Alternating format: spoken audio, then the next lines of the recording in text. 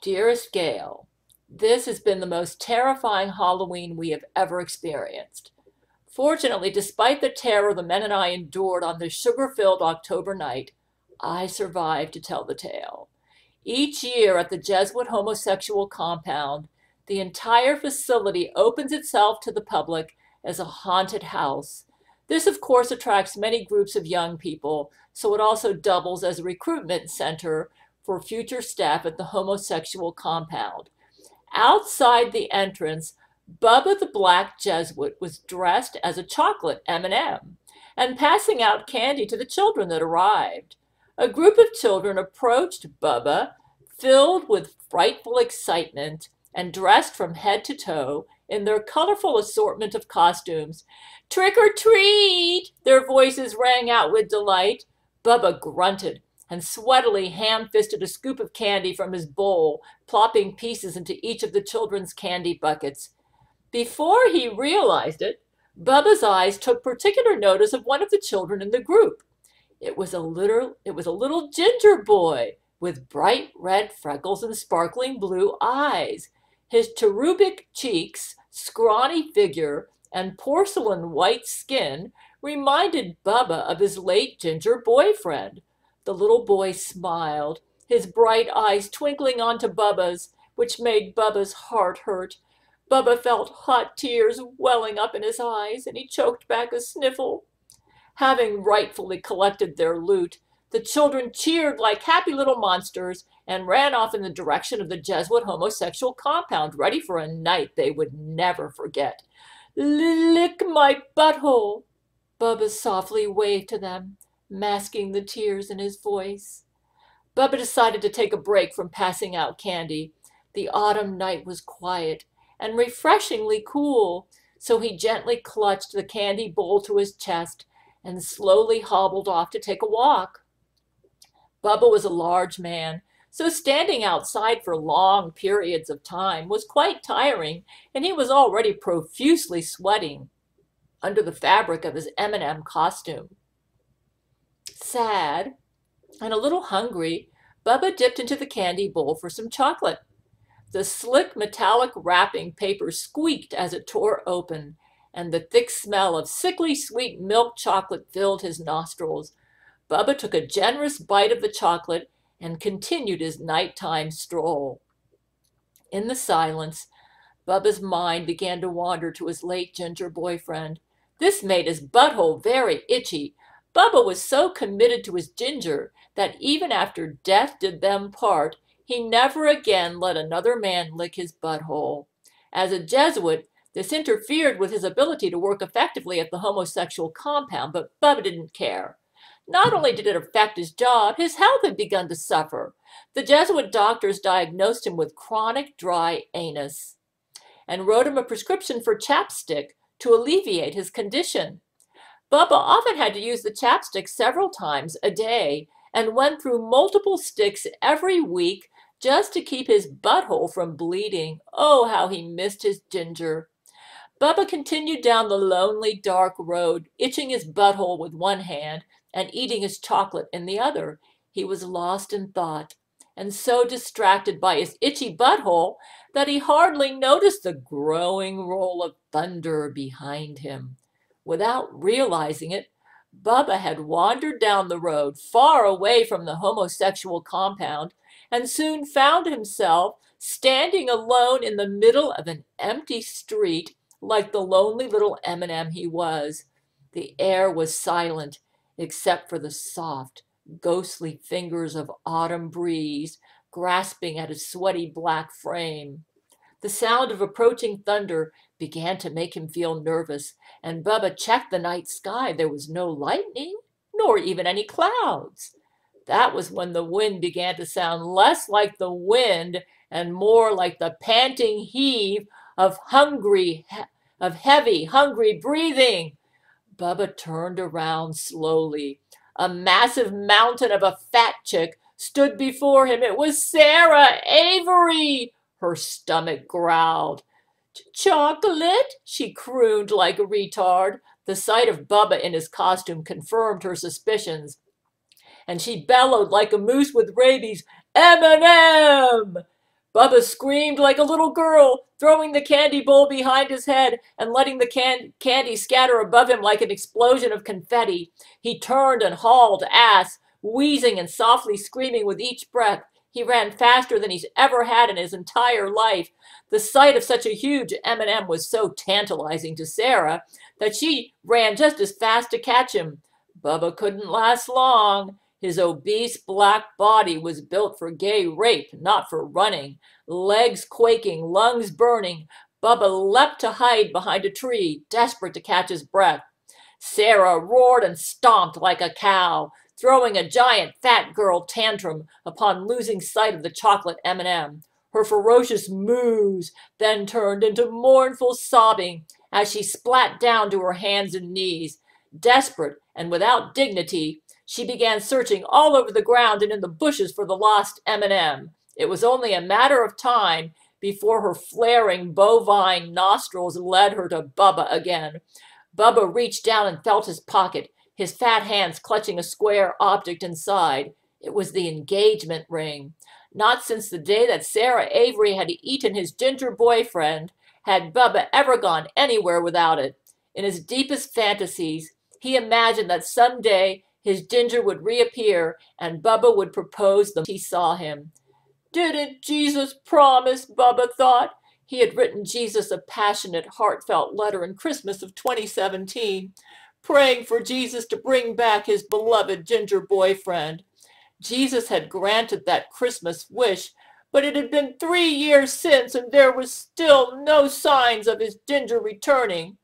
Why was God so cruel? It was becoming clear to Bubba that his dream would never really come true. This is why his front pocket always carried 3 things now: the ring, a chapstick, and a pill to make a Pukaki suicide bomb. Bubba determined that if he ever faced Sarah Avery again, he would finally end this. Without his ginger, he didn't want to live anymore. He decided he would rather die avenging his murdered lover than to spend a lifetime waiting on a promise that God would never keep. Steeling himself, Bubba turned from behind the tree to face Sarah Avery, his eyes locked with her behemoth body, keeping her firmly in his sight as he pushed the Pukaki pill into his mouth and filled his head with his favorite battle song in anticipation of his epic showdown, Don't Stop Me Now by Queen. Sarah, still stumbling on the ground, bared her teeth and drooled as she caught sight of Bubba, the chocolate M&M. Lick my butthole, Bubba taunted under his breath. He was ready for this bitch to bring it. With a retarded roar, Sarah threw herself with toddler-like grace toward Bubba. Bubba bared his teeth in return, turning up the volume on the Queen's song in his head, swinging his arms and yelling triumphantly as he flung himself like a black samurai toward Sarah Avery. Moments from collision, Bubba turned and pulled down his pants, leaping bare ass first into her mouth. Sarah opened her yellow jaws. Chocolate, she mooed, her face in full fat chick retard move. Lick my butthole, Bubba war cried. In a flash, everything went dark for Bubba. Silence, followed by the sound of wet sloshing. Bubba found himself in darkness, sitting down with his arms wrapped around his knees.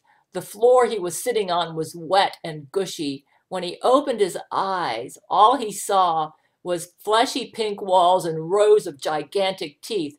Was this hell, he thought? Bubba stood up and began to explore the strange place he found himself in. It kind of looked like a giant mouth. As he wondered about this, he heard the sound of another voice. Help, the voice echoed. Is someone else here? Bubba's footsteps splashed across the pink, wet floor as he made his way toward the voice. Lick my butthole, he called out. The voice gasped. Sweetheart? They suddenly asked. Bubba's eyes welled up with tears. The Queen's song he'd had in his head during the epic battle had now become the soft, sweet melody of Time After Time, sung by Brent Spiner. Lick my butthole, he blubbered like a hopeful child, wiping a tear from his eye. I will, the voice replied softly. There in the giant mouth, stuck behind a giant molar, was Bubba's ginger boyfriend. Lick my butthole, Bubba squealed, rushing to embrace his ginger boyfriend. The two lovers hugged tightly, pressing their foreheads together and grasping at each other's shoulders in desperate longing. Lick my butthole, Bubba cried. I know you thought I was dead, the ginger replied. I've been stuck in Sarah's mouth this whole time. Lick, lick my butthole? Bubba asked with concern. It hasn't been so bad. I stayed alive by eating from the food she stuffs into her mouth. My leg is stuck, but I've been able to pass the time doing push-ups and exercising. Lick my butthole, Bubba exclaimed, feeling up the ginger's new body. No longer the skinny twink he remembered, his ginger had become a strapping, masculine gay, practically like a lumberjack. Bubba blushed with fresh infatuation. Bubba then reached in with his heroic black strength and wrenched the ginger free of Sarah Avery's molar and into his arms. The lovers embraced again. Lick my butthole, Bubba began to explain, telling the ginger everything. Lick my butthole, lick my butthole. What do you mean? The ginger asked. I haven't been gone for 3 years. It's only 2018. Lick my butthole, Bubba insisted. The ginger gave this some thought. You know what? That makes sense. Due to Sarah's massive gravitational field, time moves slower in here. Bubba then slipped on some saliva, causing him to stumble. Be careful, the ginger said, grasping Bubba's shoulder to prevent him from falling. You don't want to go down there. Deep, deep down Sarah's throat was an endless black abyss. The gob of saliva that Bubba slipped on was kicked down Sarah's gullet and began to disappear, quickly at first, then very slowly, almost coming to a stop. Time really did move more slowly inside Sarah, and in fact moved slower and slower the deeper one went inside her. Lick my butthole, Bubba murmured incredulously. That was when Bubba's bowels quaked. A cold realization and sickness washed over his face and his heart sank. The Pukaki! Bubba had taken the Pukaki pill right before leaping into Sarah's mouth. The Pukaki was angrily brewing inside Bubba's intestines, building like a storm. An explosion was imminent, and the clock was now rapidly ticking down. As soon as the bomb went off, the both of them would die. What is it? The ginger asked with concern.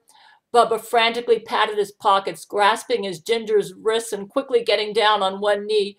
Lick my, Bubba started, desperate to propose before they both died. What's wrong, Bubba? The ginger pressed on. Bubba pulled at his ginger in anguish, still fumbling for the ring. Lick my, but it was too late. Boom! Back at Church of Gail, the men and I were scrambling to put on our gear. The sirens on board the ship were wailing. These sirens meant there was an emergency happening down on Earth and we had to act fast. Luckily, we had just recruited your first ever $25 tier patron as a man on our response team. Well, Ann, I said to him, I know you haven't had much training yet, but experience can be the best teacher. Just do as I say and you should do fine. We all piled together into a space pod and flew as fast as we could to San Francisco. By the time our team arrived in the city, we had already discovered the subject of the distress call. The enormous fat chick, Sarah Avery, was stomping all over town, throwing up vomit and diarrhea on everything she passed. Her massive fat feet smashed up cars, her rolls slapped chunks out of buildings, and her distressed fat girl farts turned everyone behind her into retards. We had to save the city and recapture Sarah Avery before she made her way to Florida. Our space pod landed on the ground and transformed into a black limousine. Vladimir rolled down the passenger side window as I handed the tranquilizer gun to N, who was riding shotgun with us. N, these are elephant tranquilizers, I explained. It might take 50 or 60 of these to take her down, so just keep firing. I hope you're a good shot. N nodded. Will do, Brent. I've played first-person shooters my whole life. I know I can do this. That's the spirit, I declared, patting him on the shoulder. Vladimir pulled down his sunglasses, switched the limousine into gear, and slammed on the gas. We were soon in hot pursuit of this disgusting fat chick. We followed the screams. Sarah Avery had stomped her way to a Wiener Schnitzel. Normally, she would be ripping off the top of the restaurant and raiding it for its hot dogs, but she was too sick. Burping, gurgling, drooling, Sarah lurched and threw up vomit and diarrhea all over the outdoor dining area. The innocent diners, though coughing and sputtering from the onslaught, simply thought it was just chili, so wiped their faces off and continued to casually eat it off of their hot dogs and fries. "Now, Anne," I shouted, "fire the tranquilizers!" Anne loaded up the tranquilizer gun onto his shoulder and lined up the sight, then fired with expert precision. Boom, boom, boom. The tranquilizers made contact with one of Sarah's massive gluteus maximus muscles, causing her to lurch her head back and moo. "Great job, Anne," I hollered. All of the men on the marriage list cheered and pumped their fists. "I knew all those video games would come in handy someday," he shouted. Sarah groaned and wailed, "My butt!" and began stomping away. Vladimir yanked the limousine back into gear and sped off after her. Vladimir darted expertly through San Francisco traffic, swerving in and out of both lanes as he dodged cars and fleeing pedestrians. Sarah waddled and flailed, her fat arms splayed out behind her as she ran. She waddled her way toward a large courtyard with a water fountain, presumably for a drink to alleviate her symptoms. All along the fountain, pairs of exquisitely dressed Indian couples cuddled in each other's arms, caressing each other and making out by the sparkling water. Before Sarah could drink, her body heaved. With a sick hurl, she vomited pukaki all over the courtyard, filling the fountain and its romantic bystanders with the putrid liquid. Sarah heaved and panted, and Anne took the opportunity to fire off 5 more shots of elephant tranquilizer into her fat hide. Sarah crooned in anguish and sobbed, flailing herself from the fountain and taking off running again. The Indian couples gazed over their contaminated surroundings with a mixture of shock and awe. "Is it me?" an Indian woman asked, "or does it smell like heaven around here?" "It smells like India," another Indian woman replied, her eyes rolling back with nostalgic delight. Her male suitor smelled the pukaki all over his date and instantly got an erection.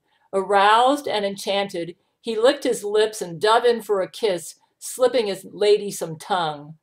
The limousine roared as we sped down the street, following the earthquake that trembled behind Sarah's fat footsteps. Sarah continued to heave and vomit as she ran. She vomited all over the buildings, all over the cars, all over the children who were out trick-or-treating. It wasn't long before she vomited right over the street, covering the stoplights in thick, viscous pukaki and slicking the road. Vladimir slammed on the brakes, and the limousine began to hydroplane. The men and I all grabbed our penises and held on as the limousine swerved and screeched, crashing into a group of cars in front of us. When it was over, the engine smoked, and the limousine was no longer able to start. Luckily, none of us were hurt. "All right," I said, "we have no choice but to continue this on foot." The men and I exited the car. Sarah Avery wasn't very far. She had stopped past the stoplight and was hurling pukaki all over a sex shop on the side of the road. Now was the time. Anne loaded up the tranquilizer gun and took aim. Wait, I stopped him. "Wait, Anne, oh no!"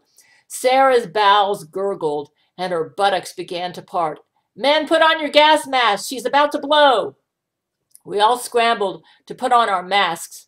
Anne was struggling with his. He fumbled to put the tranquilizer gun under one arm, multitasking while trying to figure out how to don his gas mask. I wished I could have helped him. But the first rule when it came to fat chick farts is to put on your own gas mask before attempting to help others with theirs. Within moments, the explosion came. An epic fart ripped through the San Francisco sky. "And," I cried, watching him fall to the ground and grasp his throat. I got down on the ground with N and quickly put his gas mask on over his face. Breathe, N, breathe! N desperately sucked in air through the gas mask, his chest shaking. He had already inhaled a significant amount of fat chick fart.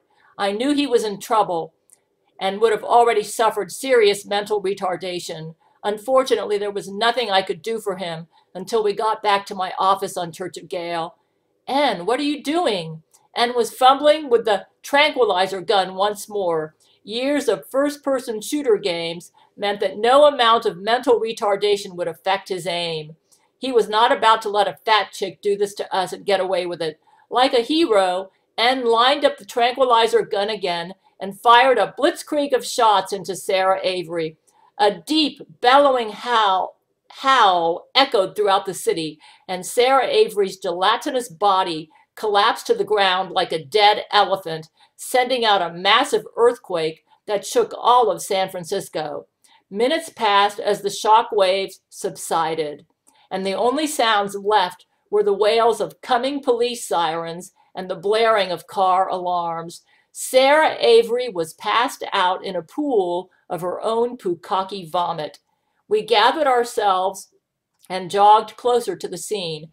Matthew pulled out his cell phone and called for backup at Church of Gail. Church of Gail, this is Matthew. We've got her down. Send a whale tarp. As my eyes gazed over the gruesome image of a fat chick passed out in a pool of bukkake, my mouth fell open. Hey, wait! I shouted incredulously. Matthew, call a space ambulance. I started rushing toward what I saw. 2 men were passed out in the pool of bukkake along with Sarah Avery. It appeared to be a ginger built like a lumberjack, and beside him was a fat, hairy black man. They both seemed familiar.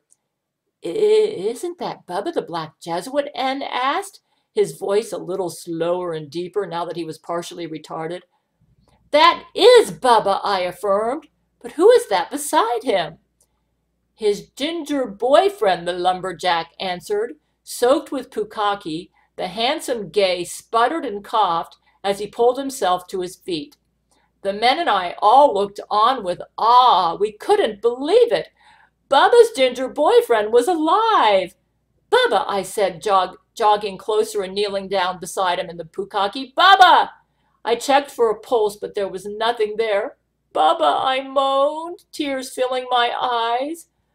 Bubba, the ginger whispered. Dr. Spiner, is my Bubba all right? No, ginger boyfriend, I'm afraid he's dead. No! The ginger wailed, throwing himself onto his lover's body as he began to sob. Bubba!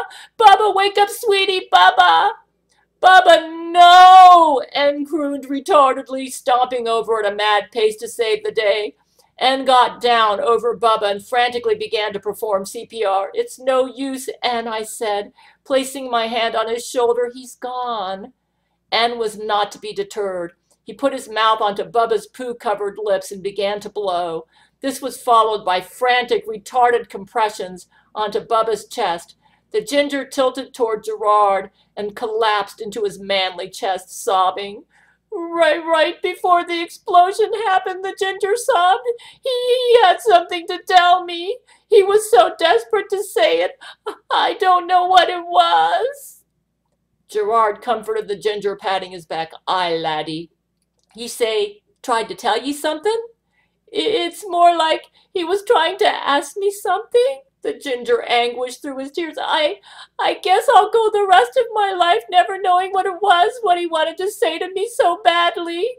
Tears streamed down my face. My heart broke for Bubba's poor ginger boyfriend. I could only imagine his pain. A few feet behind me, Hugh Jackman began punching the ground in grief and frustration. I wonder if, the ginger said, I wonder if it was. Lick my butthole! A fat, pudgy black arm shot up from the ground, and in its palm was an open box with an engagement ring. Bubba! The men and I all shouted. N collapsed with exhaustion following his successful CPR session, retarded and covered in bukkake.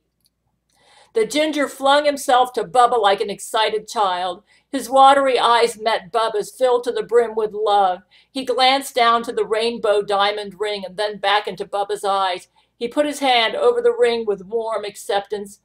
"I will," he whispered. Covered in poo and vomit, the lovers shared the most passionate gay kiss ever seen in all of San Francisco. The men and I all cheered, thanking Jesus. "Hooray!" we yelled, jumping up and down, hugging and kissing each other. "Good work, men," I congratulated everyone. We got the exhausted Bubba back onto his feet. A truck with a whale tarp arrived on scene to collect Sarah Avery, and a space ambulance brought Bubba and his boyfriend safely back to Church of Gail. Once our work was finished, the men and I returned as well. Everyone is safe and well, and this story has a happy ending. Your patron N has suffered moderate mental retardation, but with a little socialization and a temporary video game detox, I think we can treat him. I am happy to announce that Bubba the Black Jesuit no longer has a dry butthole and is soon to be happily married. And so, Halloween night was saved, and we all lived happily ever after. Your husband, Brent Spiner.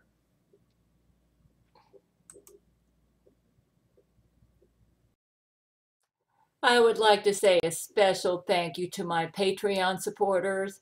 Not only do you help me fight for true love and keep up the battle against the evil Jesuit order, but you guys are my friends and I really like hanging out with you. It's been a lot of fun. Like I said, we had a lot of fun on the movie night. So just thank you so much to my Patreon supporters. Gail, Gail, Gail. Gail, Gail, Gail, Gail.